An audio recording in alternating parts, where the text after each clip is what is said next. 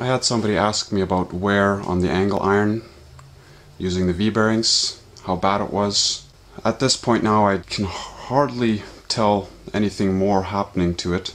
I'm sure there is, but it's very slight. In the beginning I did have to tighten my bearings up every few times I used the machine. I got a little bit of play, but now for the last while I haven't had to do that.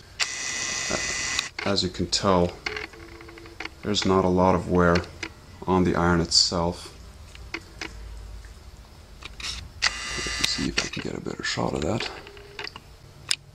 You'll see that the iron has begun to become a little pointy, and I mainly use it up front here, but my bearings are still nice and firm.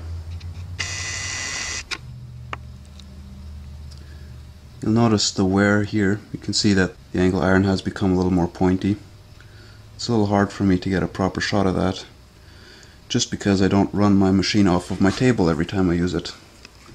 If I did that, the end might show it properly.